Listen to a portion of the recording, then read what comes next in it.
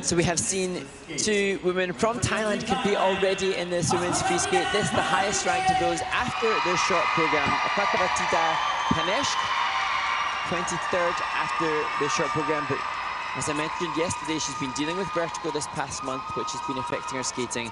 But she's honoured and excited to be competing in her home country again.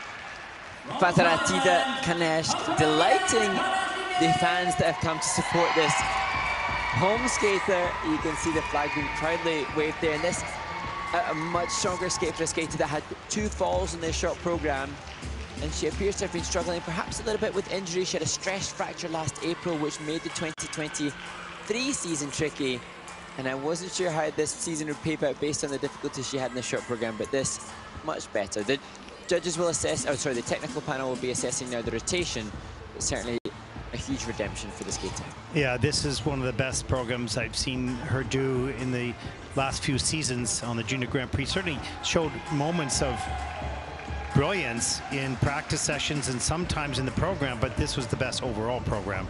Nice triple Lutz, double toe loop to open, and that's nice and clean, followed by this triple flip, edge, or attention to the edge. And there's triple loop, nice and solid, nice and straight in the air today, no leaning, and good strong body core, helping her get that free leg out. And there's the triple loop into the double axel, and another double axel. She could feel it. She was on top of her game today, and you can see her just going for everything, not doubting anything. There's triple salad, double toe later in the program. So 1, 2, 3, 4, 5, 6 triples in the program, and actually just a Q on the salco. So rotation was deemed pretty favorable, and hopefully this can be a springboard for Phattaratida to then move forward from. She's training with Tammy Gamble and Damon Allen, and actually consequently then, if she's training with Damon Allen, then she'll be presumably in the same rank as Amber Glenn, who we've just heard did a triple axel and a triple triple. So she's surrounded by other athletes to inspire and motivate her. But it's one thing knowing it and seeing it. It's another thing when you're a 15-year-old is being able to acclimatize to your own body and your own development. And hopefully this is the return to form for her. Yeah, that'll gain some confidence, that's for sure. I'm so happy for her. This is good. Because it's a real challenge for a skater. Like 2022 is when Phattaratida had 113.99 in her free skate. So that's 2 years, and it's not been close to that since. And it's so challenging to have had success and then struggle to come anywhere close. And so this is not going to be like that, but a return to it, we hope.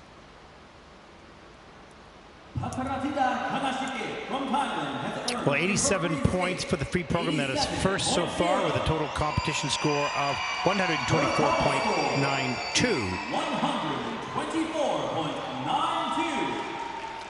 And I think they were hoping for a little bit more. Her personal best in the free program was 113.99, so still quite shy on that.